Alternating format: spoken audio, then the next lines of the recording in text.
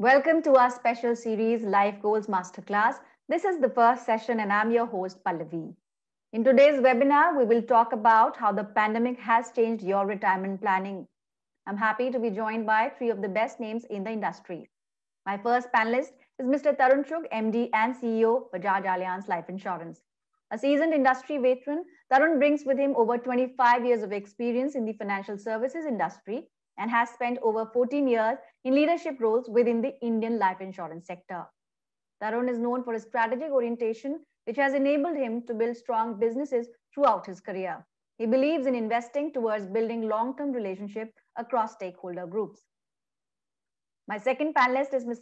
Arpita Vinay, co-head Centrum Wealth Limited. With more than 15 years of experience in financial services across wealth management and private banking, Arpita has been part of the core team that has set up Centrum Wealth Management. As a whole-time director on the company's board, she has helped to steer the firm from the venture to growth stage in the very competitive wealth management space. I'm also being joined by Mr. Sushant Bhansali, CEO, Ambit Asset Management. Sushant has over 19 years of experience, 12 of which he has spent with Ambit, working in different senior capacities. Before joining Ambit, he worked with global firms such as MSCI Inc. and PricewaterhouseCoopers for close to 6 years. Sushant is a chartered accountant and also holds a postgraduate diploma in business management from Indian School of Business, Hyderabad. I welcome all of you on the panel. So let me start with you, Tarun. Tell us what are the key ingredients to plan for a rich retirement goal? Yeah, thank you, first of all, to give me this opportunity.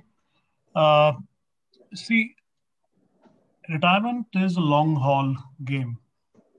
It is something that Indians today lack, a retirement kitty. And unlike the rest of Europe or even in the US, where there is, money kept aside, in Europe by the governments, and US, it's more defined contributions where people themselves contribute. There is enough available for their retirement. But in India, this is a big gap. It's an issue. We have a PF, but that's never enough. Hence, you've got to plan, and you've got to plan early. You've got to be clear as you plan what are the lifetime goals that you will have, because, ideally you should start planning as soon as you have a job. I know it sounds a little too early, but at least having a long-term plan on how you intend to, spend bulk of your money, and which will, help you figure out simple laws of compounding and the benefit you get. So you save lesser monthly if you are 25-year-old than if you suddenly start picking up for saving for your retirement at 45, you'll of course have to pay a lot more. The other big thing is, so basically planning early, first of all. Usually in the planning cycle, you do require advice. And I am a big proponent of taking advice and maybe even paying for it. Usually Indians don't like to pay for advice, but usually Indians are not competent. We've seen enough, most of us are not, to do their own financial plan. Hence, take the advice. That's the other bit I would say. And other than just planning early, get your asset allocation also working a little smoothly and quickly. Maybe a thumb rule I'll give you, which we use. I'm sure everybody has a different perspective. We use 100 minus your age as the amount of equity you should have in your portfolio. Particularly, you have to plan if you have to plan for long term and plan for your retirement. Hence, if you're 60-year-old, 100 minus 60, 40% should at least be in equity. Some people could have more, some people could have less, but ballparkish around that. So these are some of my first top of mind inputs. Let me now go to Sushant. Has the pandemic heightened the need for retirement planning? There has been a sudden realization. What do you think about it? Yeah, so definitely, I think in the initial phase of pandemic, when all of us were sitting at home and applying our mind what to do and what not to do, things about retirement planning, insurance were quite high on everybody's mind. But I think as times progress, as people started coming out, if you ask someone now as compared to probably in April, May, I think the fear is out, and so has probably the prospects of planning and all those things have gone Mm-hmm. at a probably lower, I think, rate as compared to what the high mind it was on top of your mind, right? So that's a life cycle that when you are in distress, you think more about all those things. But as you become comfort, as your uh, fear goes back, you go back on those things and live a normal life. And I think that's what probably many of us have experienced while speaking to our clients as well, right? Sure. So, but I think more importantly, it definitely has left a dent in everybody's mind that there is a need for planning, both for retirement as well as insurance, I would say. And probably more than retirement planning, I think insurance has touched more on everybody's mind and heart than about, and it's not just probably life insurance, it's more about medical insurance as well, right? Look at what could have been a big dent on your pocket and probably everybody getting out of business as well around the same time, right? So both, I think the pandemic definitely has led people to think more about these things than otherwise in your from a busy schedule, both because you got time as well as the fear psychosis going around that time. So, Arpita, talking about the various changes that we saw, witnessed in the year that has gone by, according to you, how changes or things which were very dominant, like salary cuts, job losses, and reduced earnings, not just for salaried professionals, but also for the business fraternity, how has that impacted the concept or this whole process of retirement planning? Sure. I think thanks, Pallavi. I think before I come to how it's impacted, the people like us, the watchers of this session today, relatively affluent, relatively informed, English speaking. But before that, I think I just want to take a step back and add one or two dimensions to this whole concept of retirement planning.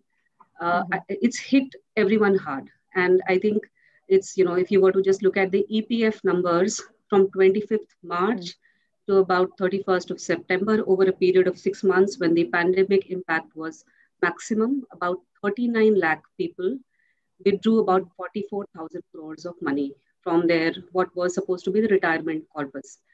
So it's hit people, but I think it's been divided in, if you were to really look at it, there are corporates and households with strong balance sheets who have had salary cuts and who have had perhaps job losses and so on and so forth. But the weaker one, which doesn't sort of hit the newspaper headlines a lot, that hits it a lot less, which is corporates, which are SMEs with smaller, with relatively, more fragile balance sheets, and households with more. I'm not even talking about unorganized because there is no concept of they live from day to day, but the mid to low income households and these SME part of the corporates, they have been impacted really very, very hard. So I think it's, so most definitely there's been an impact on retirement planning. I just think that it's impacted people like us. It's impacted people or households and firms with more fragile balance sheets a lot more sharply, and that's the globally developed economies, countries have been able to put money in the hands of the consumers. India, with its resource constraint, hasn't. It's also about health. So, and sort of Tarun, I guess, will agree with that. Staggering numbers there, right? 86% of rural, 81% of urban, no insurance cover. And one interesting trend has been that health insurance growth has been faster than anything else this year, and more so on individual. Usually it would be the corporates that would do the umbrella policies, but this year the individual growth has been highest, perhaps because of the anxiety about whether you'll retain your jobs or not. And coming to your specific question on retirement planning and how has it impacted people like us, I think at the very core of it, retirement planning is different from any other financial goal. So if you want to sort of plan for a house, you want to plan for an education corpus, you want to plan for an asset build out, your options are two. You can take a loan or you can save for it. Retirement is very different in the sense you can't take a loan for retirement. And therefore, the point Tarun mentioned, you really need to start early and you really need to put away some money, because beyond your income earning years, when you really need it, there is no loan that will come in and sort of help you out. But the investor behavior is quite the opposite, and which is what the number of EPF told you, that in times of panic, the first thing to get deprioritized is long-term goals. It's things like retirement. So that's, from a financial planning context, it makes it so much more harder because it is so many years away. It's something that you can afford to deprioritize without realizing that savings is about the only way it'll sort of get you there. So that was my initial sort of comment on, how retirement planning is getting impacted in these times. My next question is for Tarun. Since we're talking about the sudden realization and the significance of protective investments, not just life, but health as well, what are your views on that? So I think all the panelists are saying the right things relevant for every individual. So there are various pots of risks that are there for you, and you need to plan for each of these risks. Health has come out as very uncovered risk. There is a risk of living long, which is a retirement bit. Then there's a risk of possibly maybe dying early and hence not getting your family covers getting in place. So that there's a risk of mortality. And long-term wealth creation, generally the Indian life insurance and particularly customers too would rather save some money for goals which are 5, 7, 10 years. So all these come into being, particularly when you talk about the pension goal. There are two elements to it. One is the accumulation phase and one is the deaccumulation phase. So accumulation phase is basically when you start putting money aside and start saving it on a systematic basis over a period of time in a disciplined manner. And I think Arpita correctly said that in these times, people would rather take care of the day-to-day issues today than bother about the future. And hence it tends to be, kind of ignored, which is a problem actually. So would you want to have that pizza every month or would you want to save? It's something, sometime at an early age, it's as simple as that, So those relative calls that you'll end up taking, or would you spend something on an extra piece of clothing where you maybe don't require it in COVID nowadays, working from home, or would you rather save? So those kind of decisions come in the accumulation phase, and the deaccumulation phase is when you tend to annuitize it and cover your risk of living longer. Now today, somebody may actually be maybe working for 30 years, 35 years, and earning for 30, 35 years. At the same time, if you were retiring at 58, 60, and there are a lot of my friends who want to retire at 50, 55 and earlier, with the average bucket of longevity at somebody who's alive at 60, for Indian males is around 82, 83. So you're talking of 22 years, 82 minus 20, 60, 22 years where you're not going to be earning. I mean, I'm just talking about the average. Somebody in good health, they actually live without any earnings for a very long time. Now, these things are not talked about normally, and hence we find that the risk of living longer is not really covered. So that is one aspect which particularly needs to be covered well. Talking about the different types of risk, reinvestment risk and longevity risk, these are the two big challenges for people who are planning for retirement. How can these be mitigated? No risk can be fully mitigated, right? If all you can plan for things and hope it doesn't hit you back, right? From a reinvestment perspective, I would say that probably you can continue to stay invested all the time, and as and when the money comes back, right?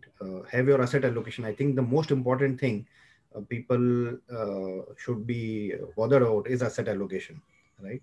And I've seen many retirees getting their retirement funds, right, and end up investing in high beta stocks, right, just basis some bad advice they get, right?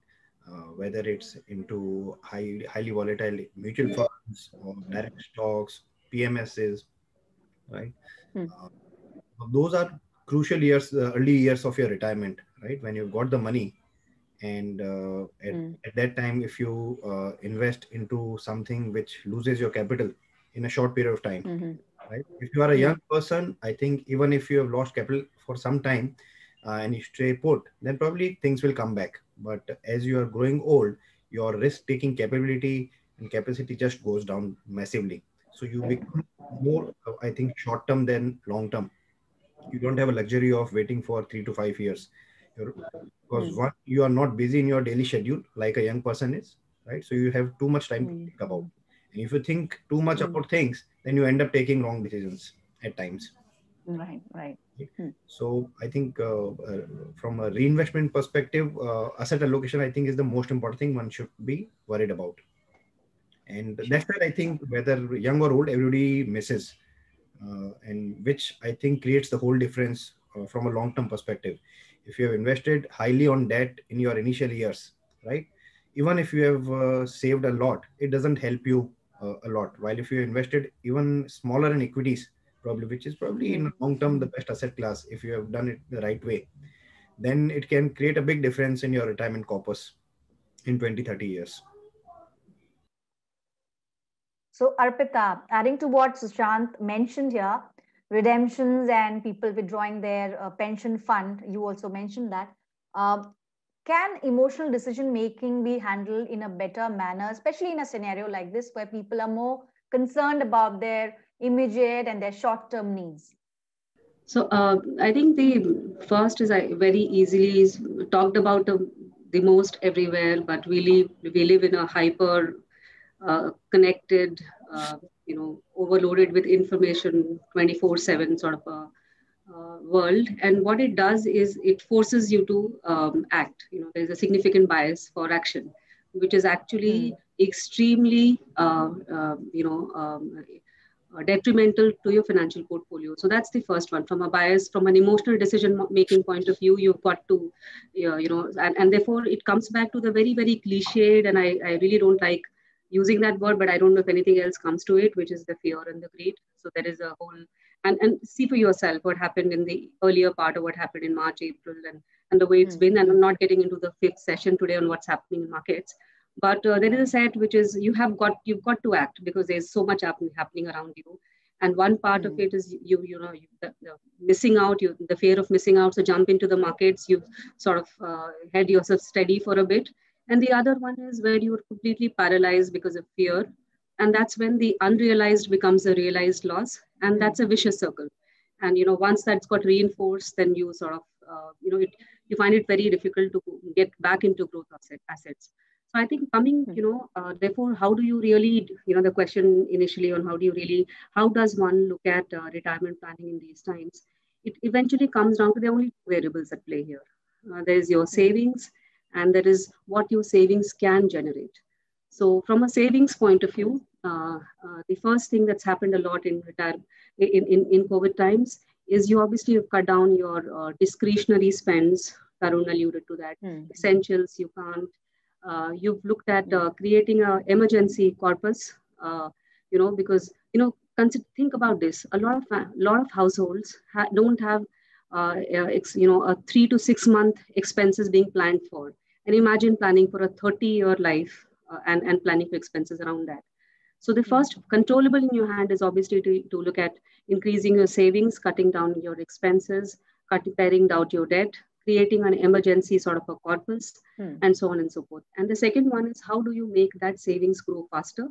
That's a function of the time that you have, and therefore, again, cliched, but I have perhaps the biggest, magic in financial markets: start early, it compounds, and how do you create a portfolio? So again, asset allocation is something that is viewed with a lot of cynicism. But in whatever manner, there are two kind of buckets, if you will, which are income generating assets, and the other are growth oriented assets. And both have become a lot more difficult in post pandemic, because the world any which ways was stacked against savers. Globally, the rates. There are countries where to put a deposit you had to pay the bank. Thankfully we didn't have that in India. India had at least positive real rates. So savers and pensioners were any which ways the life was stacked against them. In India now, even the real rates are negative. So if you see your FD at 5%, but actually you're destroying. So there is an income generating asset which is becoming more difficult, and it is stacked against the savers and pensioners. And what's happening on the growth assets? It's become a lot more volatile than you can handle. we've had so many investors who think there is a risk profile is of a certain kind, but when you actually go through a turbulence that you did in that period, you really understand what's your actual risk profile like. So you have to deal with negative real rates on one end, and you have to deal with volatility at both ends. Therefore, it's complex, it's difficult, but the only thing controllable in your hand is maximizing the saving, increasing the time that there can be, and having a sensible mix of income generating and growth assets in your portfolio. So Tarun, we're talking about the different phases of wealth accumulation and wealth distribution. For those who are approaching retirement, a fixed regular income as a replacement of salary is of utmost importance. In this, how can insurance play a role? Yeah, so see, it is particularly become relevant in the case of crisis. And again, let me also use a cliche. You get to know your friends only at the time of crisis. Right. Who's really coming forward and helping you? And I think that's exactly what has happened during the COVID time, that life insurance sales, as Sushant also alluded to, has gone up because of that. Similarly, at the time of pensions, insurance is possibly the only true product in the entire landscape of financial services, which back-to-back hedges your risk of living longer. You can have, people do say that you can actually maybe have a property which you can rent out, and you'll never be sure, that's exactly going to be yielding you what you want every time. There's like a reinvestment risk, there's a risk of the rentals you're getting to get lesser over a period of time. So just to talk about specific products, I alluded to it earlier, but largely there's an accumulation phase, which is when you are saving, when disciplined saving is required. A key factor of this is already a lot has been talked about, but a key factor is like a roller coaster, you can't jump off in the middle. And that's what a life insurance product, a pension product, makes you do. It kind of makes you save in a disciplined fashion, because if you get off the roller coaster, you actually don't really, you might end up losing money. Hence, this clear discipline of investing during the accumulation phase and saving is a very critical part. Now, there are various products that come in. You could do it through ULIPs. You could do it through endowment plans. You could do it through regular pension plans. You also have the NPS. There is the PF. So that's an entire slew of products that are there. But I'm talking only the long-term products. There are a lot of short-term liquidity-based products, which are their FDs and mutual funds and saving accounts. But that's a different genre altogether. I'm talking of something which will be there with you for more than 5 years and maybe 10 to 20 years. So that is the entire spectrum, if I might. And I'm sure my learned friends will have more ideas as well there, within which you would, kind of decide if you want to do flexible asset allocation. You would possibly choose a ULIP or a pension plan. But if you'd want a fixed income based product, or rather a fixed guaranteed income, then there are lots of other kind of plans, just to use some jargon, non-par and par kind of plans that are there in life insurance. This is usually used in the accumulation phase, and accumulation meaning, suppose you start at 25, 30, 40, whatever your age is, till let's say 58 or 60.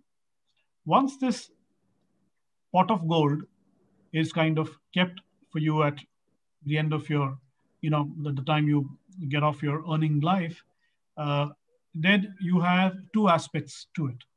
One is simple commutation. And commutation meaning, suppose I have a crore.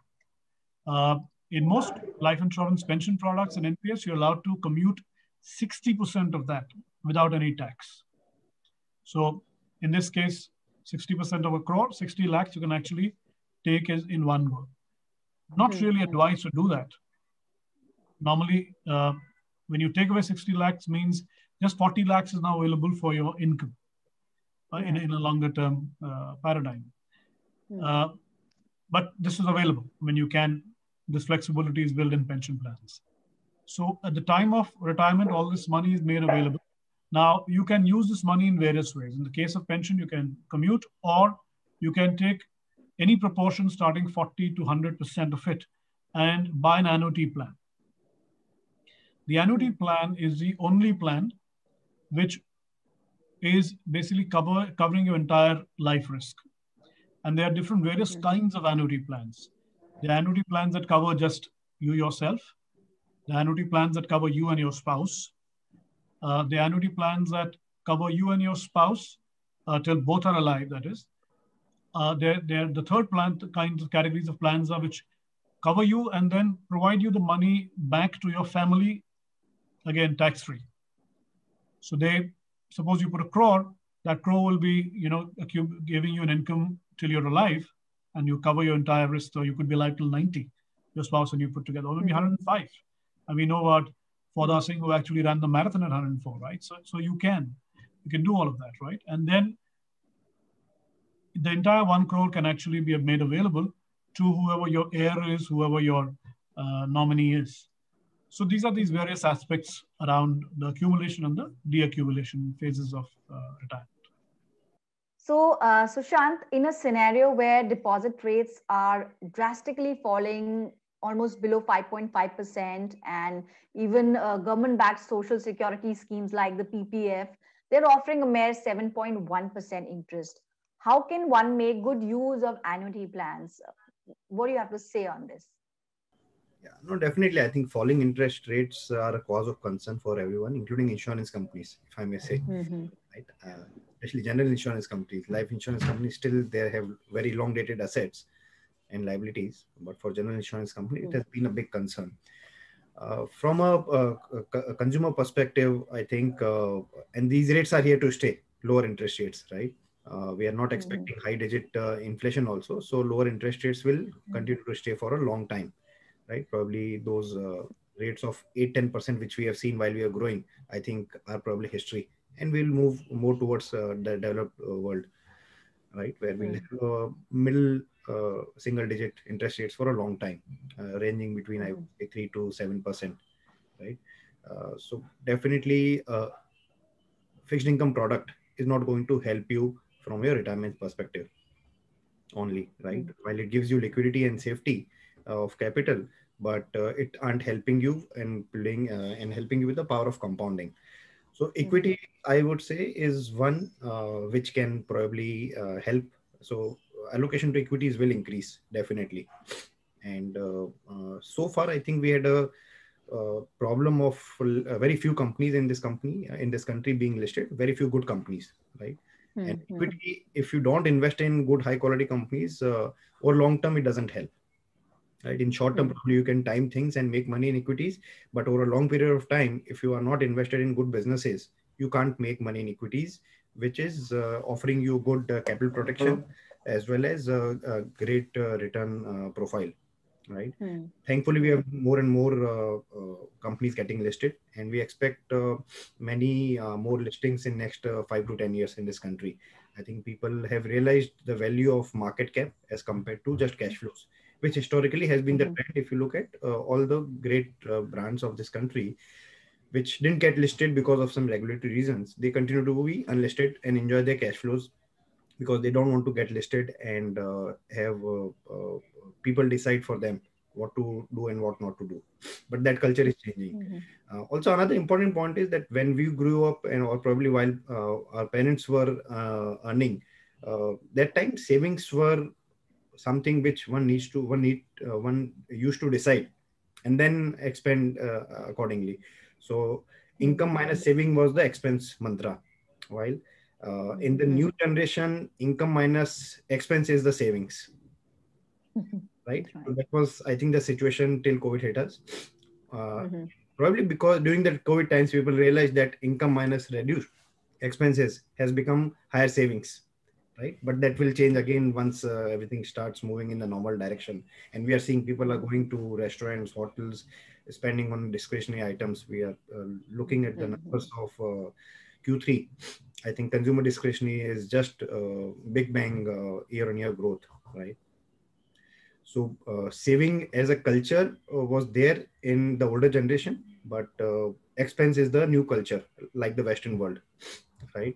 People don't realize while people, I think, got a sense during the COVID period that savings are important too, right? but the human memory is very short cycled, right? So we are again probably back into the expense mode and credit card led expenses. So it's very important to, I would say, save more and allocate more to higher return products like equities early on, because you have a risk taking capability also at a young age compared to an older age. And investing in equities probably is the answer to falling interest rates, I would say. So, Arpita, we're talking about the change in the consumer behavior. And also, Sushant mentioned that this might, go back to when things were normal. But do you think this will change? And also, on a separate note, do you think some individuals may have to work a little longer than they had earlier planned in order to reach their retirement goals?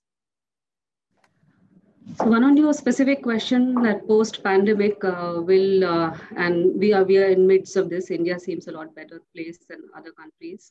Will it come back to the same equation? I'm not very sure about that, because this perhaps will lead to some deep behavioral changes after the human psyche is such that after you've lived through something like this, and depending on how well prepared that you were, there've been generations, the post hyperinflation, the baby boomers that they're called, people who were impacted post the Great Depression. It impacts your psyche and behavior in coming years to come.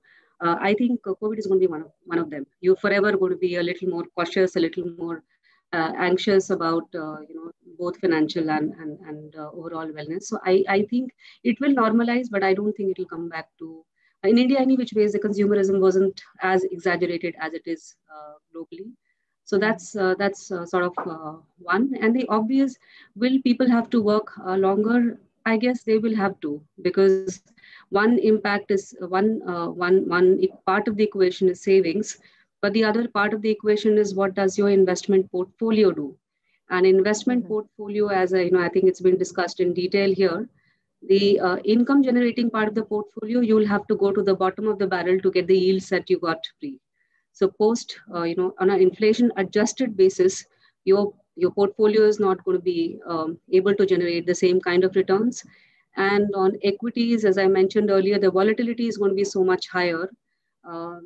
It's been near abnormal, and I could talk about that at length. But so on both ends, I think people will have to work longer, which may not necessarily be a bad thing. There was this one recent research, very interesting, that I was reading, that about 50 to 70% of US kids born in India, we don't have too much of data around that, are expected to live to 106 years. So the point that Tarun made, outliving your finances, or outliving or living long is going to be a reality. So living long, and retirement age was 60 when your expectancy was 60. So I think you'll have to work longer. I don't know if that's a very bad thing. As long as you're you have a purpose which sort of takes care of your basic requirements. Sure. In fact, talking about the various changes and the shifts that we've seen in the last few months or a year, Tarun, I want to take your opinion that there's been a massive shift to digitalization, not just the spending part, but the investing part as well. So how have insurance providers, adapted to this change? Yeah, I think that's a very good question. And this has been one marked change from customers for sure. As far as life insurers are concerned, digitalization was happening all the way through. It was happening. Right. There was a lot of work that was going in various directions within this. Lately, of course, what has happened is thanks to a lot of acceleration of consumer behavior, and I call it acceleration. Whatever we were expecting will happen in 3 years now happened in almost 3 months. We've seen a huge uptake of digital services. For example, about 65% of our renewals come digitally now.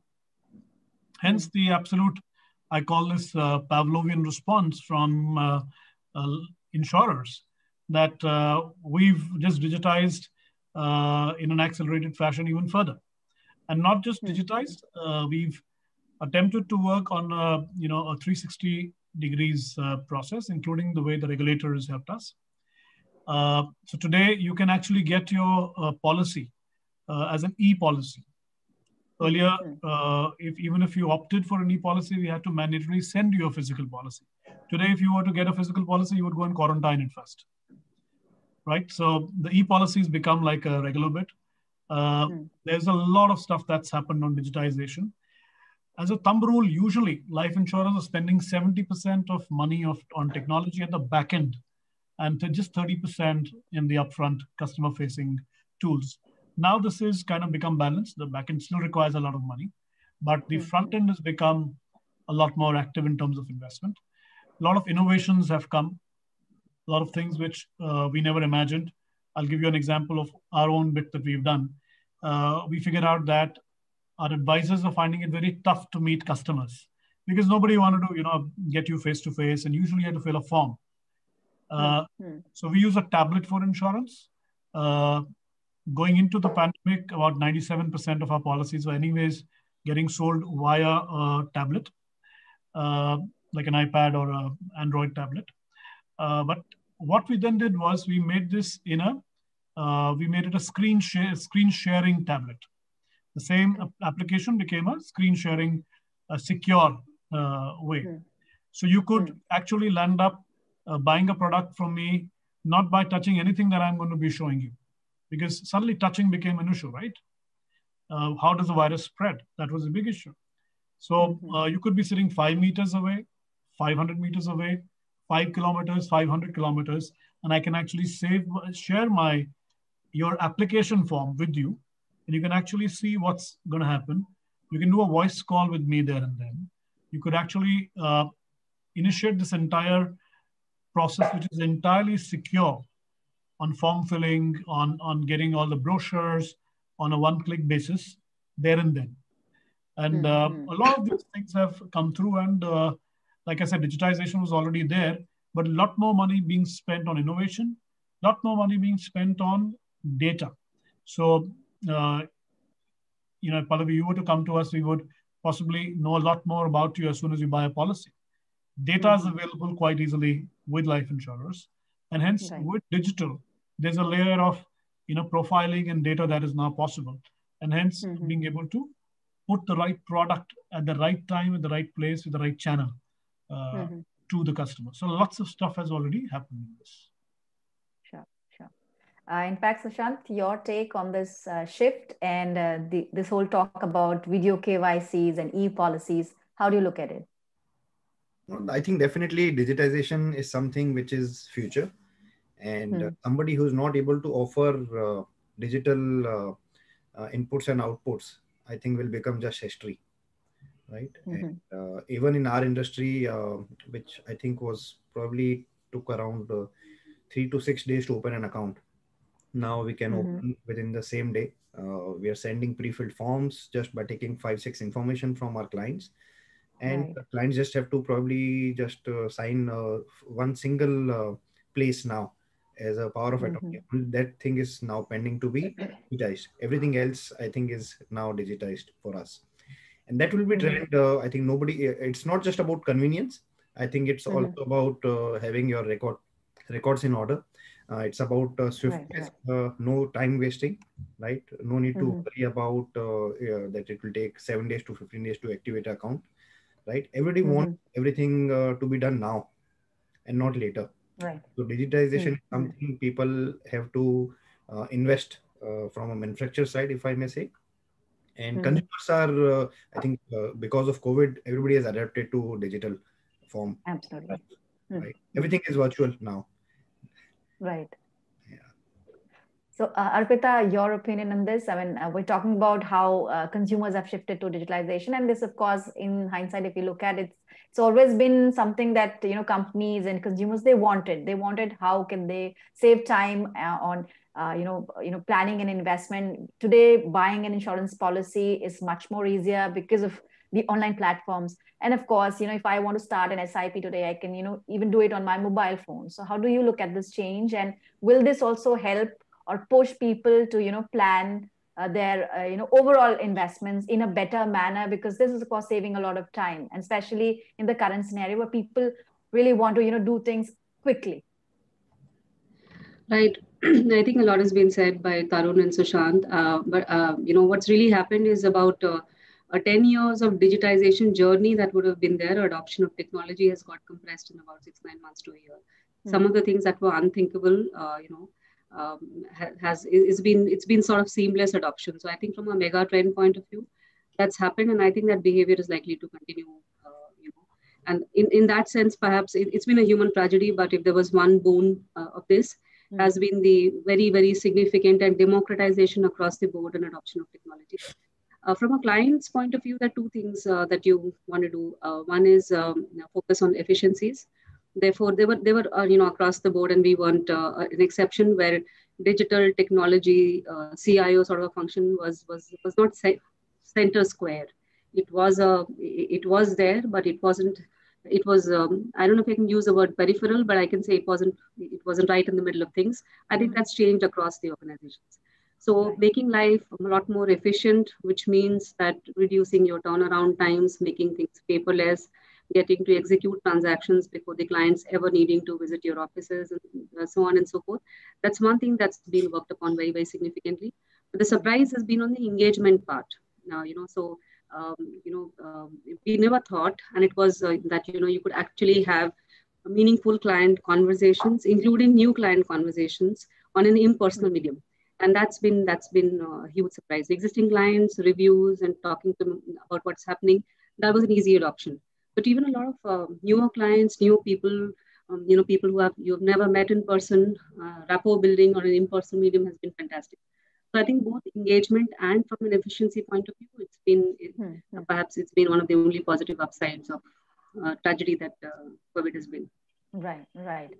So that brings us to the close of the session. But before we let you go, just quick, piece of advice from all of you. First, I'll come to Tarun.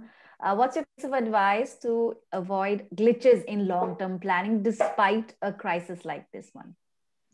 I think it's a whole 9 yards, which is, without that, you can't really, in fact, you shouldn't really even think that you can do something there. So starting with a financial plan, getting advice with your financial plan, being disciplined. And like I said, you're getting onto a roller coaster, be clear. Don't just jump off in the middle of it. You have to be there. Getting an emergency fund, I think that was talked about. That was a very good point. Where, a thumb rule usually is that at least get 6 months of income lying aside as your emergency fund. Get yourself covered early. And of course, from a life insurance perspective, 2 key products. One is a term plan. Try to get that as early as possible, usually even before you have a family. Sometimes even before you're married, because you can change your nominee, right? Your parents, and then later on you can move it to your spouse. And whoever it be, it could be both the male and female of the family. So both of them should actually do this. And the retirement planning, of course, ensuring that you are generating enough over the long term to get your pot of gold, and you're doing asset planning there, and being able to annuitize to save for your income, which during the unearning years of your life. So that's pretty much all of it. And in life insurance, you cannot go without a complete plan. So I may have stolen the thunder from the other panelists, but yeah, that's how it is. You just have to go the whole hog. Otherwise, it doesn't make sense. Sure. So we'll take a quick word of advice from both the other panelists. Sushant, your piece of advice?